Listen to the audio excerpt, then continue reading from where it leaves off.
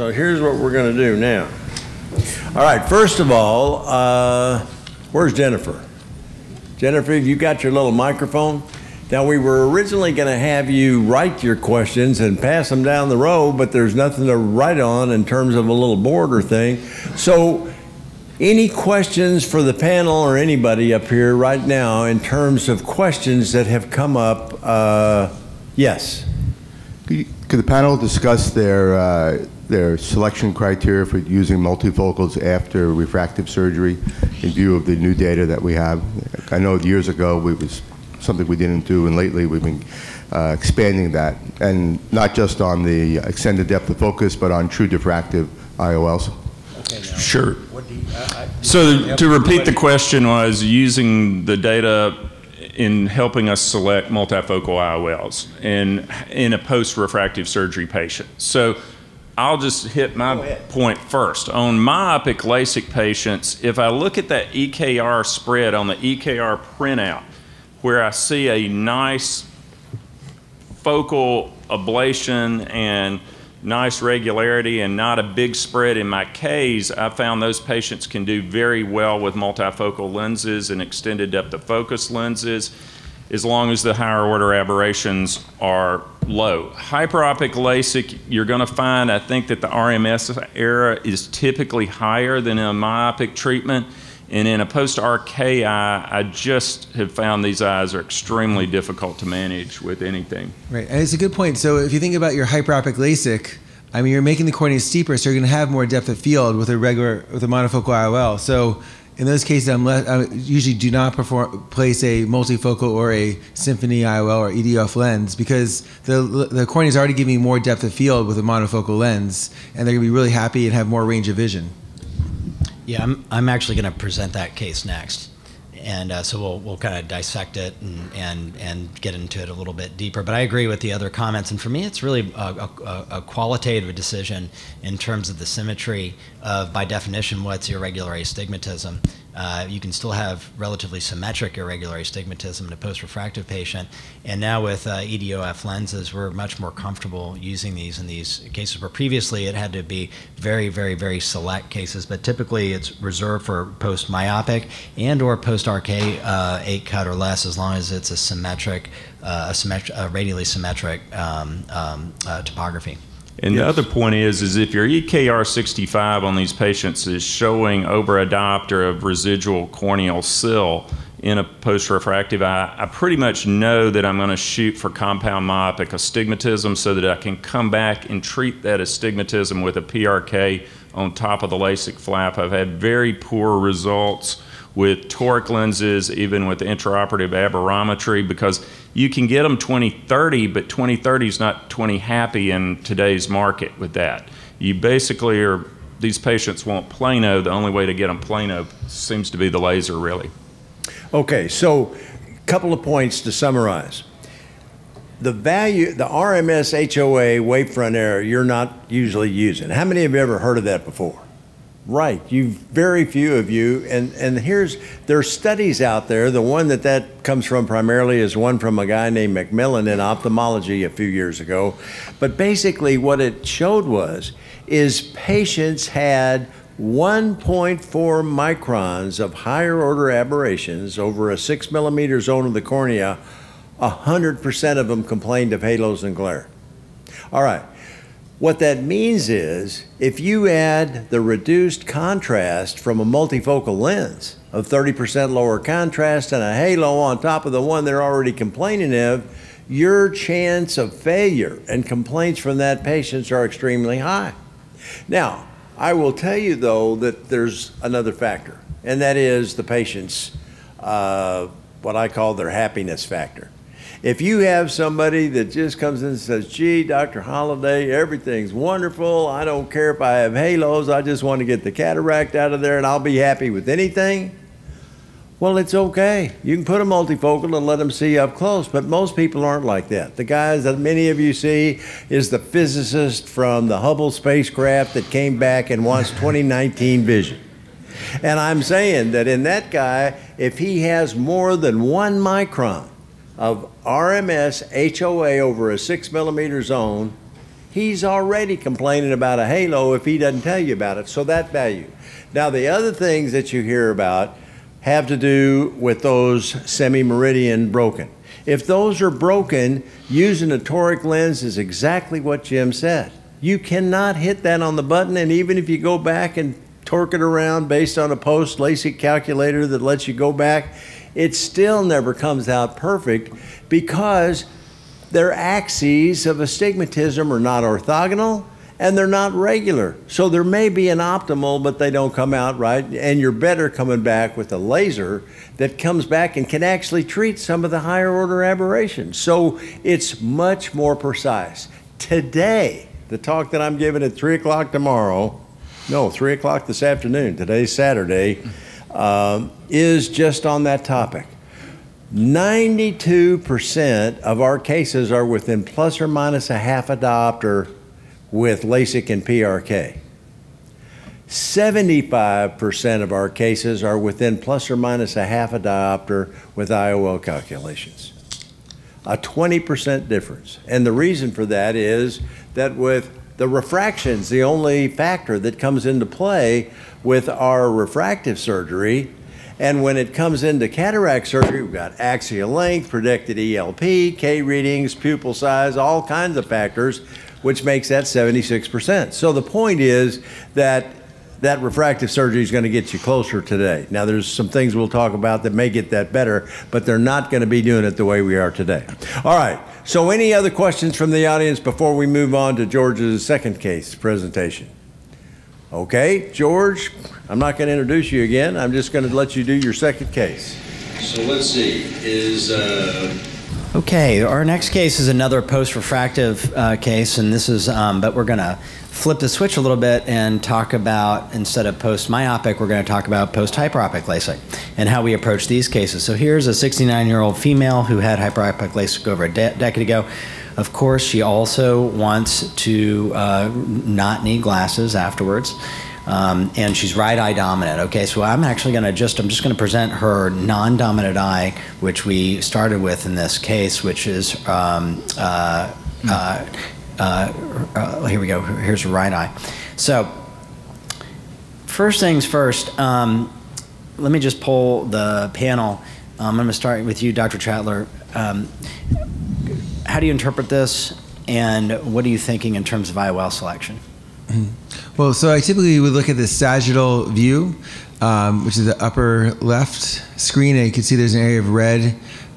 So it's somewhat steep. I mean, the case is in the 46, so I'm thinking that this patient will do best with a monofocal neutral spheric IOL, just because he's probably going to this patient will probably get more depth of field because there's that steep central area. Yep. And gentlemen, do you have any additional comments here? So let's look at this a little bit here. First off, what we've got is a relatively steep cornea, like Dr. Trattler just pointed out. And so this is a hyperprolate cornea, all right? And when we think about hyperprolate corneas, we want to think about a highly negatively aspheric optical surface, which Dr. Carolini Rocha taught us that increases depth of focus alone. And so we can actually utilize this to our advantage, and that's one of the really neat things when you have an opportunity to turn something that's actually a problem into something good. That's a good thing. And how are we going to do that here? Well, we're going to look at some of the information that Jack has put into a single panel for us. We can look at the total negative spherical aberration. It's minus 0.65. So that's a lot of negative spherical aberration. We look at the Q value, and then we can go on and also estimate the pre-refractive Ks like we talked about. It looks like it was a 3-diopter hyperopic ablation. And then we can look at the chord mu. And just a quick word about chord mu. We published this. I published this paper in the American Journal of Ophthalmology about 3 years ago with my good friend Daniel Chang, and proposed this term chord mu based on some work that Jack and I had worked on for years in other projects, talking about chords instead of angles. But I just went down the Greek alphabet to the next letter, which was mu. And the idea was just to redefine the way we're thinking about optical axes so it's clinically relevant. All right, and and Oculus was good enough to start adopting this technology. So is the IOL Master 700. And so we look at that when we think about centration of IOLs, particularly with diffractive IOLs. Now, when we look at trying to get a sense of what the true Ks are here, remember this includes the anterior and the posterior K, we're starting to get a sense. This is about a 46 diopter cornea, again steep, and we know that it's hyperprolate. So Dr. Trattler, we completely agree with how you would approach this. And this, we're going to utilize a concept called pseudo-accommodation. We're actually have a large series of these. We've mapped out 3 or 4 different lenses and strategies and looked at the idea of pseudo-accommodation and actually have done ray tracing and can show the pseudo-accommodation is a real thing with these types of strategies. So we're going to utilize a negative corneal spherical aberration of minus 0.6.5 diopters, and we want to actually preserve it and put it to use with an aberration-free IOL. We have only a few to choose from, and the one that we use regularly is the Bausch & Lomb MX60, now the MX60E. Now, here I'm going to do something a little bit unique. When we target no defocus and just utilize the spherical aberration, we usually end up with a pretty good result. Meaning, not uncommonly, we end up with excellent distance vision and some very useful reading vision. But this lady was adamant about wanting to be able to read. So what I did was I slightly offset the defocus. And if you go back and look at some of Dan Reinstein's work looking at pseudo-accommodation with the corneal plane, he's also adding some mini defocus in addition to iatrogenically inducing negative spherical aberration on the cornea to find his sweet spot. So it's sort of a play off that, but using 2 lenses instead of 1. And here is where it gets fun. It was a minus 19.5 diopter predicted by the ASCRS calculator with no prior refractive history. Again, we have this information also in the AXL. They predict a 20 diopter lens. But when we take the information of the estimated pre-op Ks, plug it into our double K formulas, we get accordance, we get a 20 diopter prediction for a 20 diopter lens. And again, it's right on the money with the aura. It confirms exactly what the double K showed with these pre-op estimated Ks. It's amazing. But what did I want to do? I wanted to fudge a little bit. It's where the art of medicine comes in. I wanted to make sure this patient could read. And then we just added a little more myopic defocus. And this patient ended up actually doing quite well. I wish I had a 20.25 lens in this case, because that's exactly where I wanted to end up. And I probably ended up a little bit on the near side of things. So this patient ended up with a J2 2025-ish result. Very, very happy, but again, with a monofocal lens. And so that's where we want to think about the power of this software allows us to bring this under very tight control and predictability. Do we have any additional comments? So George, for the audience, which lenses are you not going to want to use in this patient? Thank you for asking that question. We don't want to use a negative spherical aberration lens in these patients, and we personally would not use an EDOF lens, which happens to be on the highest negative spherical aberration profile, so it's a double whammy. When you look at the RMS predicted, it was in the 1 standard deviation outside of normal, that's yellow. If it's red, it's 2 standard deviations out of normal. So you've got that hit, plus we've got the negative spherical aberration being compounded. Now you're at a 1.0 RMS of negative spherical aberration, which has extraordinarily poor image quality. Yep. Okay, People, yeah. Bill, it's I might point out one thing in terms of that pseudo accommodation. Come on up here, Bill, and you're on deck. And that is, remember that there's one thing that when you look up close, you get a constriction of the pupil. And with negative spherical aberration, you have more power in the center of the zone than you do in the periphery. It's just the opposite of positive spherical aberration, where people get basically a decrease in power as their pupil constricts. So after myopic LASIK, you end up seeing a sacrifice in some of the near vision because it comes down to that flat spot in the middle of the cornea that has less power. Whereas with a hyperopic LASIK, or like you said with -0.6, you end up with more power in the center. So when the pupil comes down, you actually see an increase in the power of the cornea, and you end up with greater add or better near vision. And the only thing you have to realize, though, is at night, when your pupil gets up to about 4.5, 5 millimeters, when you're in the cataract age group, no spherical aberration, positive or negative, gives you the best image at distance. No question. You don't want any aberration. And if you have over about 4/10 to 5/10, both positive or negative, it equally decreases your distance vision, and you end up with a little problem with halos at night. So the upper limit is just about 6/10 of a micron in terms of the amount of negative spherical aberration that you never want to exceed, and that's why using that spherical aberration lens that's 0 is the best, because any negative, in fact, you might even consider a spherical lens with a little positive spherical aberration to bring that back down to 0.5. But your choice of that was, I think, exactly what you needed. But the upper limit's 0.6. Bill. They're great comments. And I think one other thing is interesting is if there's a way to easily measure the pupil size at near preoperatively, that can also help predict. So we did have a technology where we were able to measure, and we did find more pseudo-accommodation in the patients that could actually had a very small pupil when looking at near with just regular corneas. So it's not an easy test, but just something else to consider down the road. Okay, so this is actually somewhat of a similar case, but yet different. I love following in George's footsteps. So this is a patient that has very steep cornea and bilateral cataracts, and this is the Pentacam. And so I guess my first question, do you guys think this is a keratoconus patient or something else? Are you trying to hurt my feelings? Look at that. It's not even a regular color map. It's going up to that crazy purple.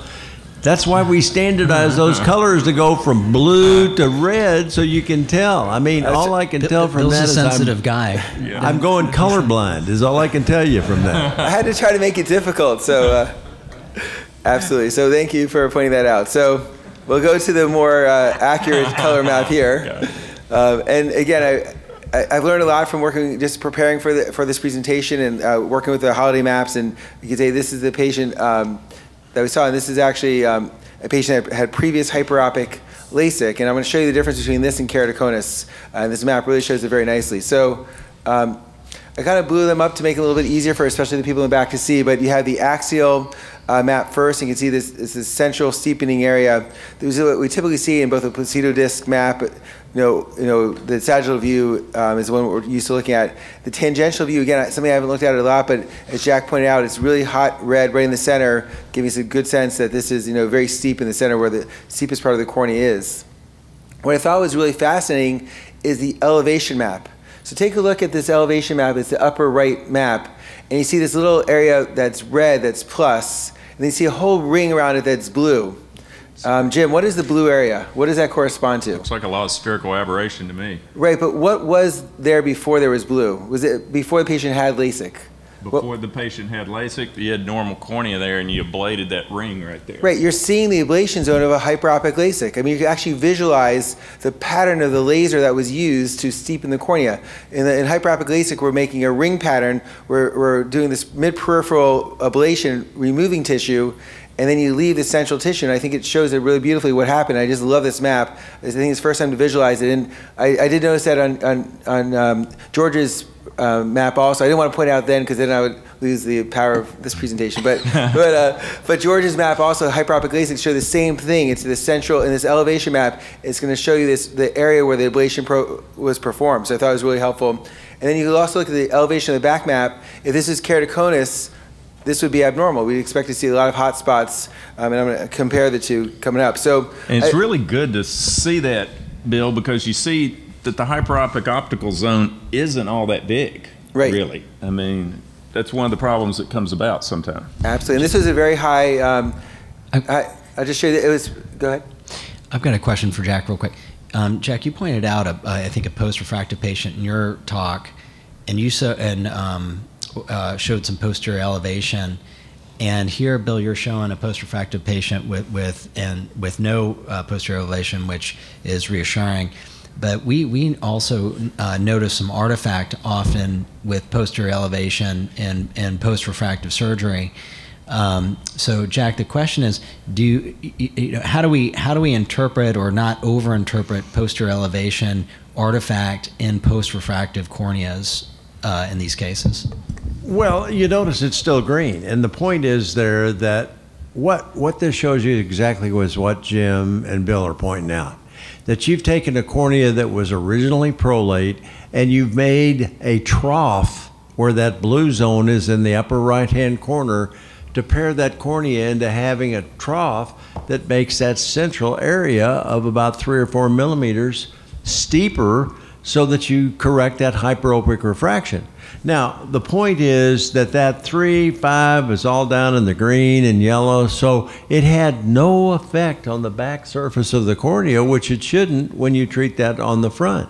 Now, the only other thing that I would point out to you, though, is that although the thinnest point is almost dead center on that elevation map, not the thinnest, but the highest elevation, if you look over at the axial maps, what you see is it's concentric with the pupil, but it's not concentric with the visual axis. In other words, we treat most of the time our LASIKs on the pupil center. And that's not on the visual axis. And a number of studies that Dan Reinstein and other people have shown that when you treat on the pupil, you're actually eccentric relative to the visual axis and you end up with coma. And so you can see that. That's why that looks like in that right eye it's temporally dislocated, because basically it was centered on the pupil and not centered on the visual axis, which is what we do when we have a tracker.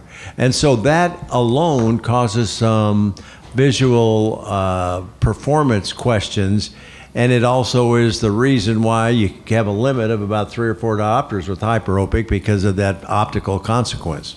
Absolutely. And you can see, I'm sorry I didn't highlight it. I usually do try to always put a circle, a red circle, but there's a little reading where it says, I guess it predicted that this is about a 5.5 diopter hyperopic ablation.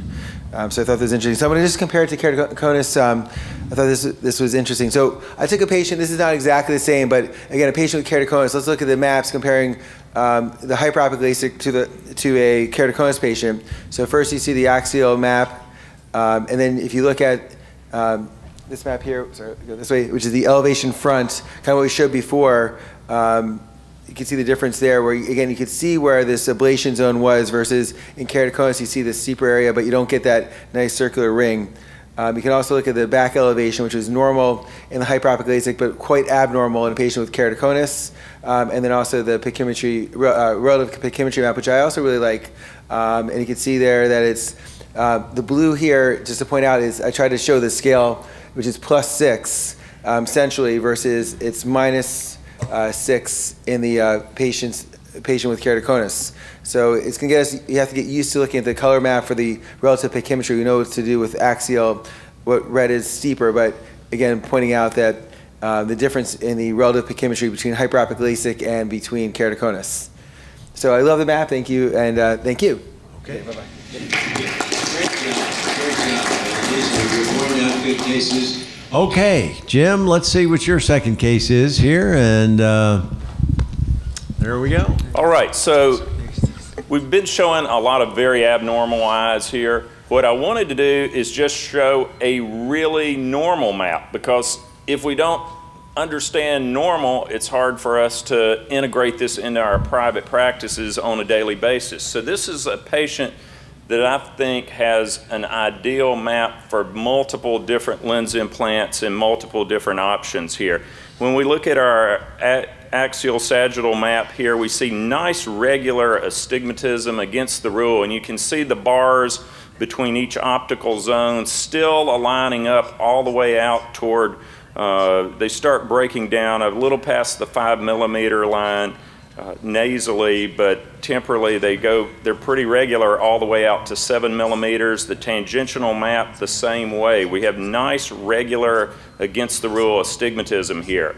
Our posterior float is normal. There's a little bit of a blip of elevation, but this is what Jack and I were talking about. This patient is born in 1960, so not extremely old, but this is not a keratoconus when we look at the Bellini Ambrosio and all the other programs available. So let's go take a look at all the K readings and everything. So we have 2 diopters of SIL against the rule.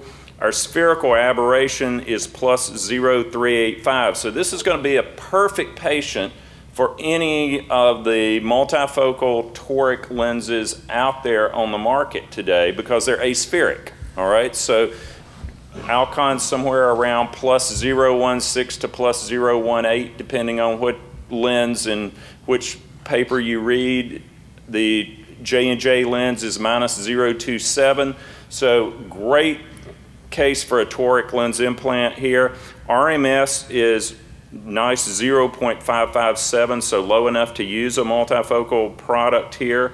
We look at our chord mu of 0.27, totally normal. And this is really important with multifocal torics because you have 2 axes you have to align with a multifocal toric. You have to get the multifocal lens to line up with the center of the pupil. And the way I do that, Jack, is with corneal reflex in surgery, using a Veritronics intraoperative keratometer, getting a red reflex on the cornea and centering that multifocal lens on the red reflex on the cornea, or you can have them fixate between the triangulation of the lights on a Zeiss microscope, another technique to center the multifocal lens that works very well. But at the same time you're having to center it, you're also having to get that axis proper. And every now and then to get that lens centered, you may even have to move the lens slightly off your marks. And one of the lasers I use now that I do have, I'm a consultant for, but it makes notches in the anterior capsule so we can see it really easy, know exactly where to center the lens as far as the axis goes, but then we have to center the optic of the multifocal lens as well. So this is just a great candidate that was a super good multifocal toric IOL for any of the different companies out there. This is just pretty much the ideal eye. No, and let's clarify that just a little bit, Jim, because you raise an excellent point. What Jim is saying is this. When you center on the corneal reflex and put, say, the center of a diffractive multifocal lens, the visual axis is where that light reflex is when the patient is fixating on a coaxial light source. Now, you got to be careful, because if you ask them to look at the bright light in that scope that's got an illumination and then 2 eyepieces, they're looking at the one at the far end. They're not looking at the center of the scope. So he's saying look in the center of the triangle, or even better, you should have something on your microscope that gives you a corneal reflex that the patient can look at that's coaxial, and then that light reflex is right on the visual axis, and you want the center of the bullseye of that diffractive lens just about dead center on that visual axis. Now, it's okay to be a little bit off towards the center of the pupil, which will be just a little bit temporal, but if you're on that bullseye, now here's the problem. When you do that, the marks that you have on the capsule and the marks that you would have on your limbus that give you the orientation, well, when you push that over to the center of the cornea, you're not even close to the visual axis, so you cannot get the line on the lens to go through the 2 marks you put on the cornea or the capsule. The best you can do is make it parallel to that line. All right, so let's say you have a mark at 2 o'clock and you have a mark at 8 o'clock on the capsule or on the limbus. And that's the line that you want to be parallel to. So when you nudge that lens over nasally, the center of the bullseye of that lens is on the visual axis. When you look at the 2 marks on the lens and that line, you're going to be parallel to the line that you formed on the capsule or on the limbus. You cannot put the line of the lens on those marks and have it in the right position. So always have the axis of the lens parallel to your reference marks. Now, if you have a microscope that's got that in there, again, you'll be parallel to that axis, but you can't get it, you can't do both. So that's why you want to be parallel. These are such interesting points, and this stuff is really hard to actually prove research-wise. We've tried a number of times, but we wrote this paper that I just cited earlier. It's in the American Journal of Ophthalmology with 2015 with Daniel Chang. It's entitled "The Subject Fixated Coaxially Sided Corneal Light Reflex as a New Clinically Relevant Marker for Centration." And we actually did a meta-analysis of decades of all the different, describing the different optical axes and why they actually don't really exist. It's basically math, and it's not necessarily clinically relevant. And that's where what Jack just taught you and what Jim just taught you in practice is so important. And and I'll just add one more pearl intraoperatively, the way that we bring this and make it clinically relevant is we take, if you break down the components of this new terminology, which is a mouthful, and we did that intentionally so you could make it useful, you actually take a 0-degree coaxial microscope like a Zeiss Lumera. It has a 0-degree offsets, coaxial, meaning if you look down each optical pathway, there's 0 offset. So it's the closest thing to real-time ray tracing that you can do, as long as the subject or the patient is participating and looking at the correct target at infinity, all right? So the way to not get them confused, like Jack just taught you perfectly, is you just turn off the illumination light. Now you've gone from 3 reflexes to, and you've eliminated one, and now you've got 2 stereocoaxial objects to look at. You're connecting their fovea essentially to infinity, and you close one eye, tell them exactly which eye to look at that you have open, and then you nudge the central optic and center on it, and obviously you make sure that your toric is aligned just like Jack taught you as well. So it's a real-time, clinically relevant approach to centration. So George, I just had a question. So I definitely love your talk, and you've spoken about this before. How much shifting occurs in the capsular bag in the first couple weeks? And I mean, obviously, if we start in a good spot, it's more likely we're going to end up in a good spot. But I'm just curious of what data we have looking at like the 1-month outcomes, because I think that's the challenge. I'm just curious. Yeah, we've actually tried to look at this over years and are not able to show a clinically relevant measure that it matters yet. And in fact, Steve Schellhorn did a large meta-analysis of no centration technique whatsoever and showed that it didn't matter also. But Jack and I worked for years on other optical devices like small aperture optics where there's 0 question that it matters. I mean, centration, in fact, we've seen cases where you have decentered small aperture optic and you have very bad vision. You go recenter it, and off the table, you can improve the vision 6 lines, distance and near, immediately from recentration. So that's how I started thinking about this with multifocals. Jack, what are your thoughts? Well, I'll tell you what, the studies, there's 2 of them actually. One of them is a Czechoslovakian paper that's in Czech, so it's kind of hard to read. But there's a second paper by Amir Agarwal that is exactly on that. And what they did is they measured what they called angle kappa, which was chord mu. And what they found was that patients who have a decentration of more than 6/10 from the visual axis ended up with glare and halo. Both of those studies found that. They both had between 75 and 100 patients. And so what we did is we chose that value of 6/10 based upon what the topographic evidence for those separations were and both of them measured. You had to kind of go back and calculate because they didn't know about chord mu back there, and they actually measured that relative to the center of the pupil and the center of the lens, okay, which is what we're calling chord mu.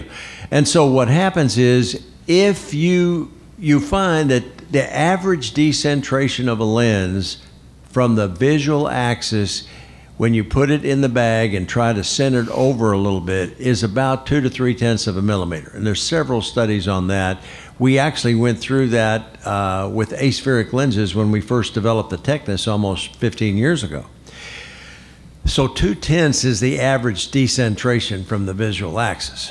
Now what happens is, Agarwal's study and that Czech study showed that if it gets up to 6/10, the problem is the diffractive optics aren't balanced and the pupil and the visual axis don't work.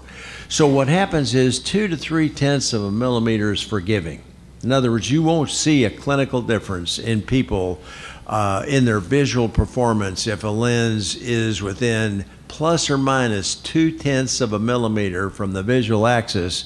It won't matter. It won't make any difference. But if it gets up to 4 or 5/10, then it starts to degrade that optical image. Now, on toric lenses, the rank is diffractive optics are what we're talking about. All right? The next thing is toric. If you have a toric lens off, it does affect the optics, but it's much more forgiving than a diffractive optic, so it's much greater than 0.6.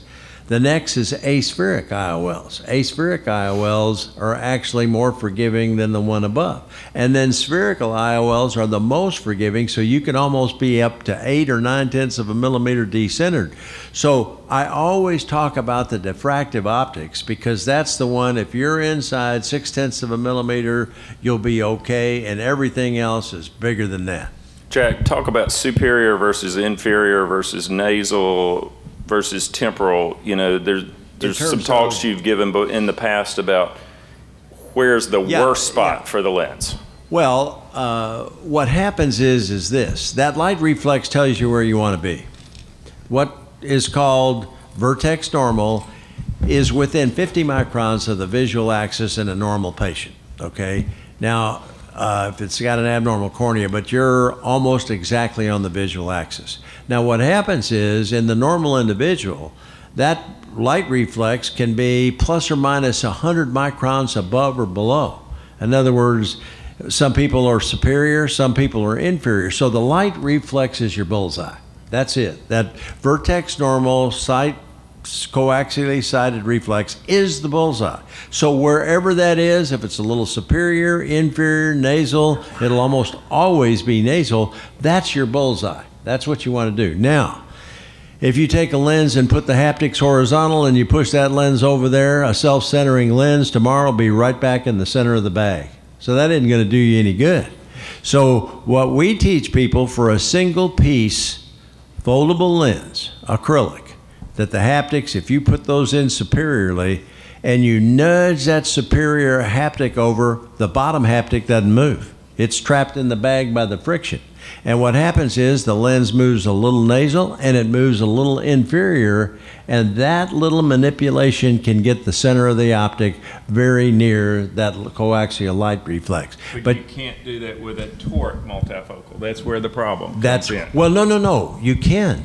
But what happens is when you do that, now your axis has changed. That's it. So what happens is now what you have to do is that manipulation has to be done where you get those lines parallel to the axis that you want, because they can never be, in other words, the optic is still going to move where you have an axis on that optic. And now what happens is, after you've done that little manipulation above, you've rotated the lens clockwise. So now to keep it over nasal, you got to get the lower haptic and pull it back. And ultimately, I'm not saying that's easy, because you have to get it parallel to the axis you want, and you try to get the optic centered on the visual axis. And those two manipulations is why you're such a great surgeon. Okay, other questions now from the audience. Yes, sir. If the pupil is 0.6 millimeters nasal, yes. How do you weigh the value or weight of having the optic centered versus being decentered from the pupil? And that's a good point. What we've actually talked about this morning is placing the optic on the visual axis, which is on the light reflex. Now, it turns out for a diffractive multifocal lens, you actually also want the rings concentric with the pupil to get a balanced diffraction pattern. All right? So one's on the center of the pupil and the one's on the light reflex, and the average distance is 0.3 of a millimeter. So the optimal location depends on the patient's eye, and it's about halfway between those two. So if it was 0.6 of a millimeter, you'd end up with the lens being halfway between the pupil center and the light reflex, which would be 0.3 of a millimeter. But what we've just said is, when it's 0.6 of a millimeter, that is chord mu, and 6/10, that's not good, because it's so large that halfway between is 3/10 from the middle of the pupil and 3/10 from the visual axis, and the patients are going to complain of glare and halo. So in that case, that's probably not a good case for a multifocal lens, because that's the upper limit. When it's 4/10, you're never more than 2/10 away, it's okay. All right, well, unfortunately, we have a Journal of Cataract and Refractive Surgery. I really appreciate you all coming this morning. Let's have a big hand for our panel, because they were so good this morning. And thank you.